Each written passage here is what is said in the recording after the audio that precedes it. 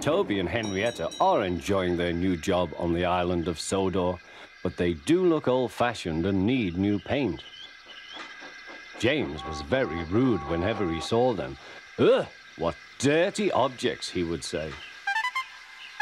At last, Toby lost patience. James, he asked, why are you red? I am a splendid engine, answered James. Ready for anything. You never see my paint dirty. Oh, said Toby innocently, that's why you once needed bootlaces, to be ready, I suppose. James went redder than ever and snorted off. It was such an insult to be reminded of the time a bootlace had been used to mend a hole in his coaches.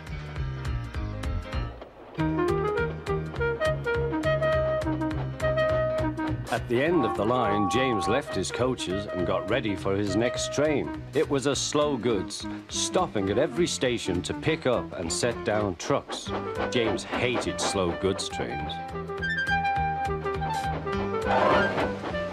Dirty trucks from dirty sidings.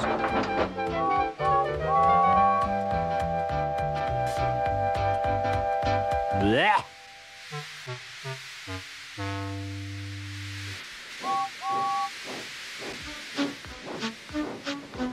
Starting with only a few, he picked up more and more trucks at each station till he had a long train.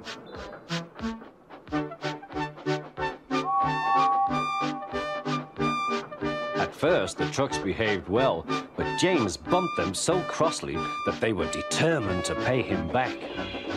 Presently, they approached the top of Gordon's Hill. Heavy goods trains halt here to pin down their brakes. James had had an accident with trucks before and should have remembered this. Wait, James, wait, said the driver, but James wouldn't wait. He was too busy thinking what he would say to Toby when they next met. The truck's chance had come. Hurrah, hurrah, they laughed, and banging their buffers, they pushed him down the hill. On, yelled the trucks.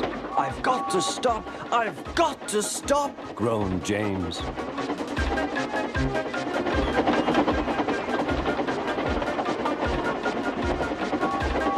Through the station they thundered. Disaster lay ahead.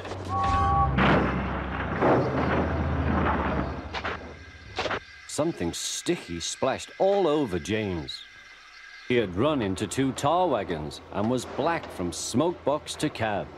He was more dirty than hurt, but the tar wagons and some trucks were all to pieces.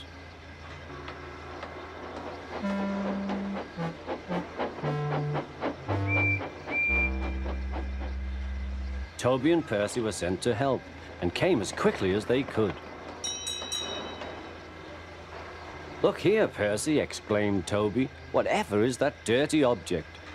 That's James, didn't you know? It's James's shape, said Toby. But James is a splendid red engine, and you never see his paint dirty. James pretended he hadn't heard.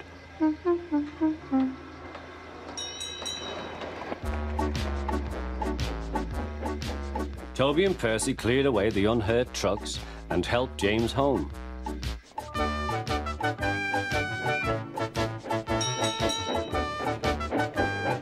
The fat controller met them. Well done, Percy and Toby.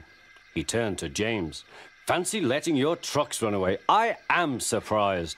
You're not fit to be seen. You must be cleaned at once.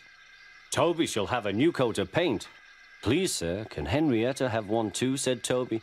Certainly, Toby. Oh, thank you, sir. She will be pleased. All James could do was watch Toby as he ran off happily with the news.